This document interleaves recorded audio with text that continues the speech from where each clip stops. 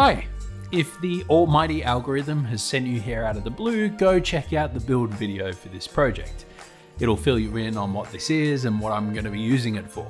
The link's down in the video description. If you're here because you bought a Megatree PCB kit and are putting together your own tree, this guide will show you how to use the Megatree Topper PCB. This is very similar in a lot of ways to my mini tree project, so if you've already built one of those, this will all be quite familiar. Unlike the mini trees, the structure of this tree is entirely up to you. I used a crank-up speaker stand for mine and a PVC pipe and 3D printed joiner base, but you can use whatever you'd like. As such, this tutorial will only cover the assembly of the PCB components. I've made the 3D models for my tree available on printables if you'd like to replicate this exactly. The link is in the description below. I've also provided the 3D print files for the pole adapter in various sizes that you are welcome to use for your own tree. As far as tools go, you'll need strippers, a pack of about 100 small cable ties, some side cutters, a soldering iron, plenty of solder, and some tweezers. The last thing you'll need is some paint-on or liquid electrical tape. This is available under all kinds of names all over the place and online. Now let's dive in. Trim all of your pixel wires to the appropriate length and then strip and tin the ends. Make sure all your strings are exactly the same length or you'll have difficulty achieving even tension. You can use any pixel spacing you'd like as long as it's greater than 25mm. Any smaller than that and the fixing system won't work. If you're using 25mm pixels, make sure to trim them in such a way that you're left with the maximum possible length of wire from your last pixel. We need as much of that wire as possible to make soldering easier. Now look carefully at your topper PCB. On one side, all the pads are labeled. These are where you'll solder your strings. As you can see, every second lot of solder pads is reversed. This is because the strings need to alternate in direction so the data can flow up and down in a zigzag pattern around your tree. The solder pad labels need to face down once the tree is assembled. You might have noticed the slots cut out next to each set of pads. This is for the LED string to pass through. The LED string wires should go over the edge of the board, through the hole, and then be soldered onto the pads. This is so we're not placing any tension on the solder joints themselves, which would be likely to fail quite quickly. These PCBs were made by our friends over at PCBWay. They offer all kinds of PCB assembly and manufacturing services, as well as 3D printing and CNC machining. I've been using them for years and I've always been happy with their results. Their products are fairly priced and well made, and their service has always been exceptional. Check them out at the link below if you need some parts machined or printed or need your own PCBs like these ones made.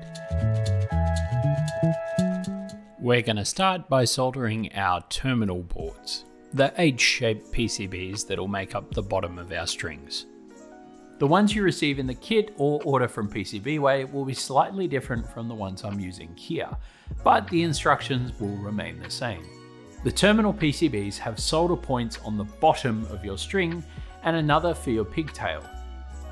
The sides are labeled either input or output. These versions of the board are missing the labels, but yours will be correctly labeled. If you haven't soldered a PCB before, just place your soldering iron tip on the pad and feed solder into the joint slowly. The solder should flow onto the pad easily. Take your wires, lay them on the blob of solder we put on the pad earlier, and heat your wire with the iron. As your wire reaches the melting point of the solder, it'll fall inside the blob of solder on the pad. Remove the heat, and your wire should be secure and the solder shiny. If you're new to soldering, I'd suggest practicing with one of the spare terminal PCBs included in the kit, just to get your eye in. Using some tweezers is really helpful for ensuring the wire is held in the right place without burning your fingers too much. For my pixels, the dotted wire is the positive wire, so I double check the positive wire is in the correct place before soldering each one. Your pixels may be different. Tin each pad with plenty of solder, then solder your pigtail and pixels to the appropriate pads. The pigtail is installed on the labeled side on every board, regardless of input and output. For your first string, you'll use the input side, then your data and power will flow up to the topper, then back down the next string, where you'll attach an output terminal board. Unlike the topper, the terminal boards are designed to use a small zip tie as strain relief for the pigtail and for the pixel string. I installed the zip ties after the waterproofing to ensure good coverage of the liquid electrical tape and no holes in the seal. Once you've installed your terminal board, wrap it end over end to keep your string of lights tidy and out of the way. I wrap them in electrical tape or an elastic band so they stay together.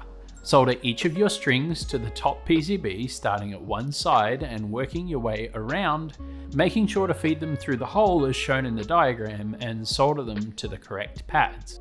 A reminder, the strings will be in alternating directions. Test the strings as you finish each pair to ensure there are no shorts or issues. The topper has a shared ground plane but separate VCC for each pair of strings, so you can run multiple power supplies without risk of killing them.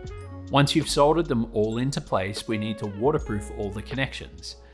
After double and triple checking your wires all work correctly, cover every connection with your liquid electrical tape on the front and the back side.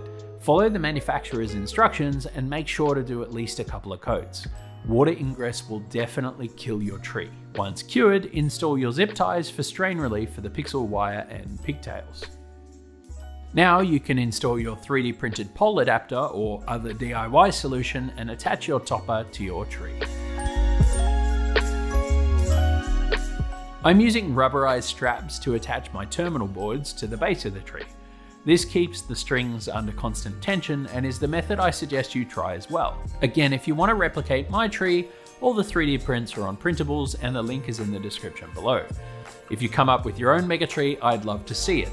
Send me over an email or leave a comment below telling me about it. Your mega tree topper is all ready to go.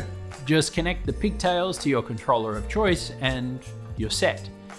If you'd like to see how I use this tree, check out my 2025 Christmas series linked below. And if you have any questions or feedback, please leave a comment and I'll do my best to get back to you. Thanks a lot for watching. I'll catch you next time.